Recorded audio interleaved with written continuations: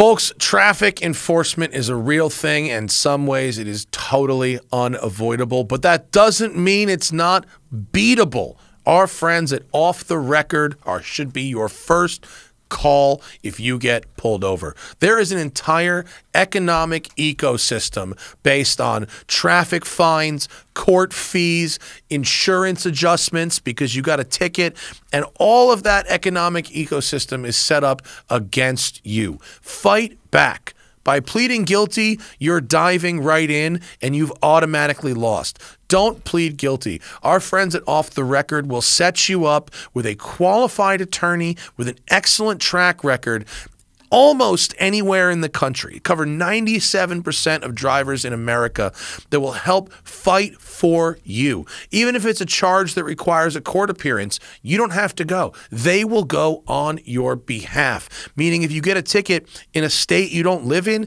you don't have to travel back there to go to court. They'll do it for you.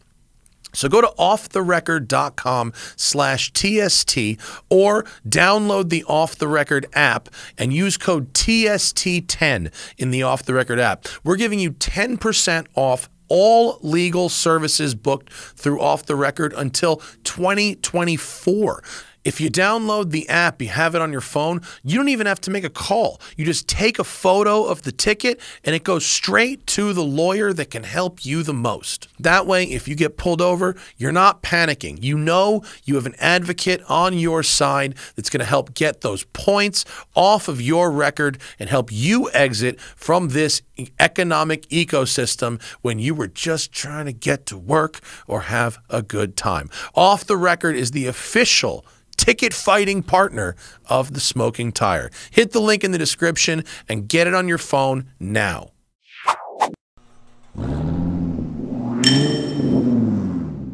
Hello everyone and welcome to the 2022 Audi S8. The last time I drove the all-new S8, and this is a facelifted one, it was a very popular video. It seems that you guys and gals really like the Audi S8. And driving this one for the first time in quite a few years, you're right. You should like it. This thing is cool as hell. The new S8 features the 4-liter twin-turbo V8 that you've seen in other Audis, paired with a 48-volt mild hybrid system. In this trim, it makes 563 horsepower and 590 pound-feet of torque, and that's with 5,200 pounds to move around. Despite that weight, Audi says this thing will do 0 to 60 in 3.8 seconds. Car and Driver tested it at 3.2 seconds. So somebody is sandbagging a little bit. 3.2 seconds for a gasoline-powered 8-speed gearbox luxury long wheelbase sedan, because the A8 and S8 are only available in long wheelbase now. That's fast. And then Audi is also saying that this is going to be one of the most dynamic offerings in the class as well, thanks to a very trick suspension setup that I'll talk about in a second, as well as the liberal use of rear wheel steer, which gives this thing the same turning radius as the A4. And as we go through the curves, you really can feel the rear steer working for you. For 2022, Audi has dropped the A8 V8. So you can either get the A8 with the Turbo 6, 3-liter Turbo 6, or the S8 with this V8. Sport differential is standard. That's a torque vectoring, not a brake vectoring, a proper torque vectoring differential, which can overdrive the outside wheels in the rear. And paired with this incredible air suspension that features an electromechanical feature as well. It uses the 48-volt mild hybrid system to actively lean the car into corners, as well as to pop it up on occasion. Some of those occasions could be when you open the door handle. from the inside or the outside, the car pops up 2 inches to give you a more crossover-like ingress and egress. That's pretty cool. It also has sensors in the front that read the road ahead, and if they detect a bump, it can pop it up then.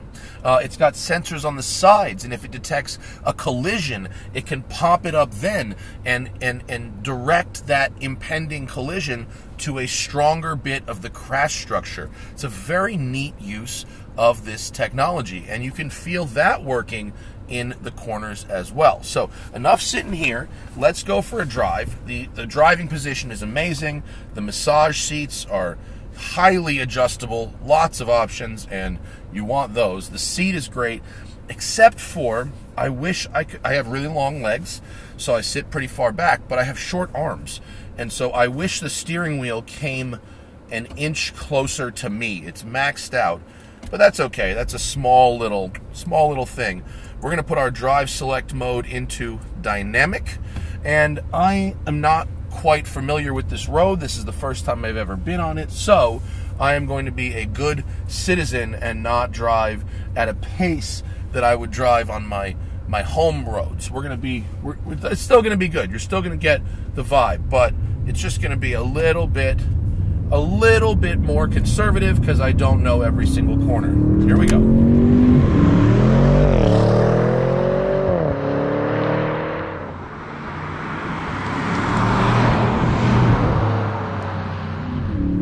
Paddle shifters are very responsive. The 8-speed ZF gearbox working its usual magic here. See, even the very first corner, as I turn the wheel, so I can feel the long wheelbase in the ride. The ride is beautiful. This thing glides like a cloud. It's really, really fantastic. And coming out of the series of sports cars I've driven, to get into a proper luxury super sedan and feel what that kind of ride quality is like, oh, right. But then, as I bend it into the corner, the more I turn the wheel, the more I can feel that rear steer shrinking the virtual wheelbase, as it were, right? It can turn counter steer the rear tires to seemingly shrink that wheelbase. And then, of course, as rear steer does, when I'm going fast on the highway, it can turn those rear wheels in the same direction to seemingly lengthen the wheelbase for stability. This thing makes a really nice sound. You don't hear a lot of it in the car, but it's got just enough throatiness to remind you that you're in a sport sedan.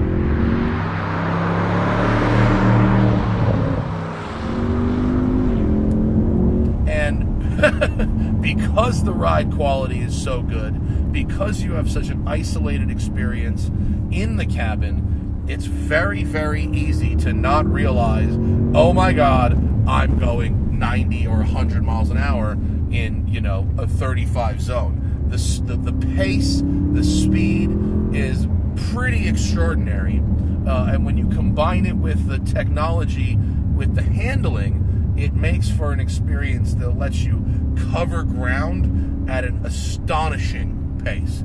And I don't want to follow a Tahoe, so I will find the first available place to turn around.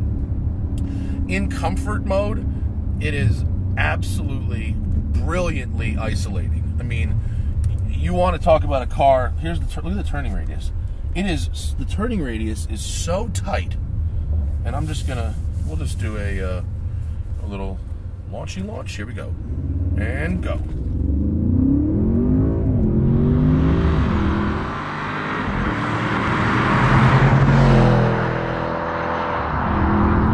Yeah. And then heavy into the brakes. Not fancy carbon ceramics, anything, steel brakes, but very effective. Not that I'd want to necessarily do a track day in this thing, but for hauling it down on a road like this repeatedly, not an issue. Although there's not a ton of steering feel, the steering weight is nice. The directness is really nice. That's one of the first things I noticed about this thing, is how sharp the steering is for a heavy car.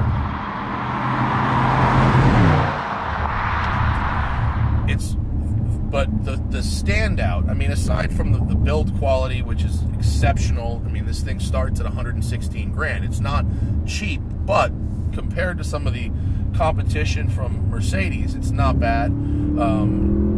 It's certainly nicer than the last 7 Series I was in, by some margin. You got Audi's virtual cockpit and all that, but aside from the quality of the interior, which is exceptional, I'm going to keep coming back to it, but the ride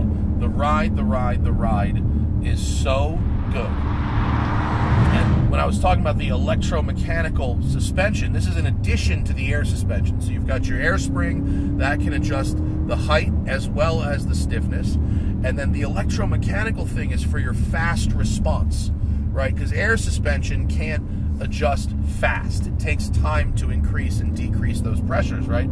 The electromechanical thing is constantly reading the road ahead, adjusting fast, but also adjusting to your every input. So as I turn into the corner, what Audi says in terms of the numbers are, your normal body roll would be like 5 degrees out, right? This reduces it to 2 degrees. So you're not actually leaning into the corner, but you're substantially reducing how much body roll is there. And I can feel it working right here to keep the car loaded up flat. And although I'm by myself today and can't verify it, I'm told that the difference, the real difference with that system is when you're being driven, when you're in the back. In the back seat, it makes for a much smoother and less nauseating experience, especially if you're the kind of person who would get car sick from riding in the back, like my wife does. It would really help with someone like that. But I wish I knew this road better. I would really be hustling on it because I don't. I'm taking it kind of easy.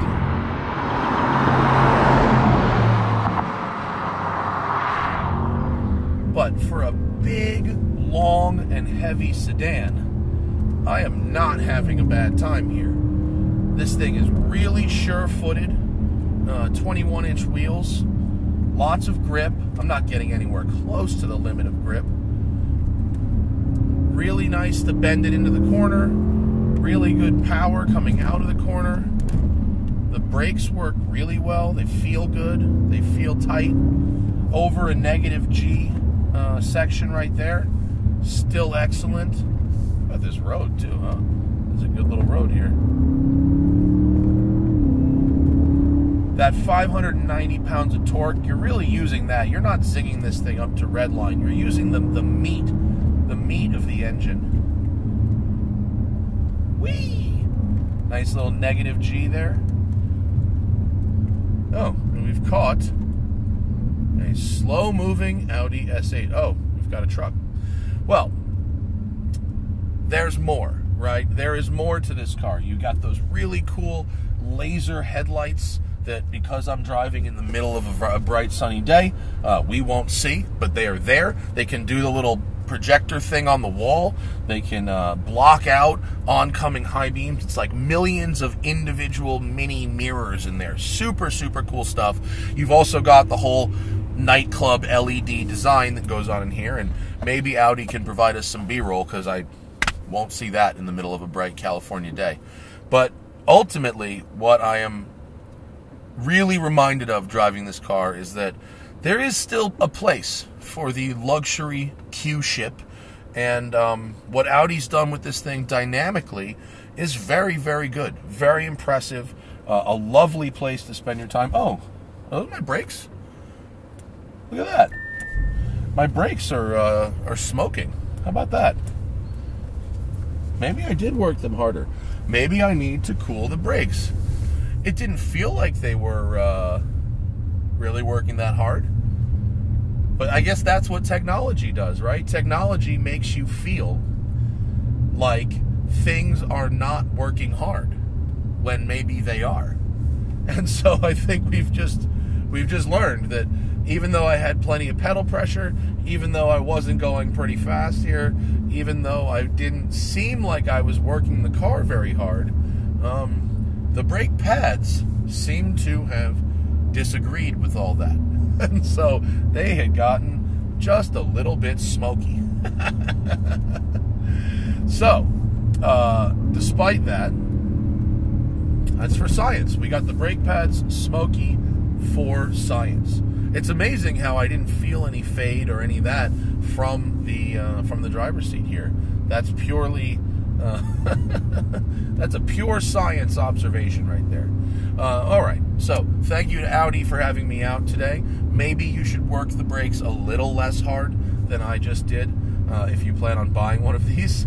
If it's a highway missile, or, I mean, even better, you know, a chauffeured vehicle or something like that, this is a really, really nice car, and it drives absolutely beautifully. It rides beautifully, and so thanks to you guys for watching, and I'll see you later. Bye.